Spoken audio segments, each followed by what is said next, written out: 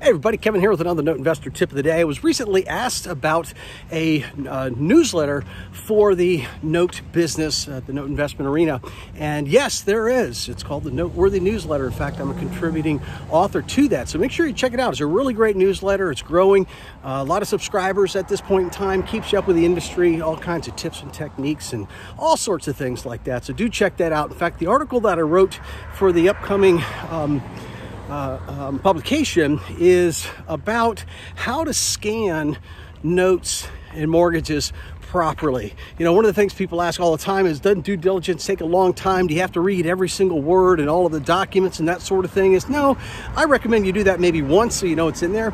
But after that, you learn how to scan.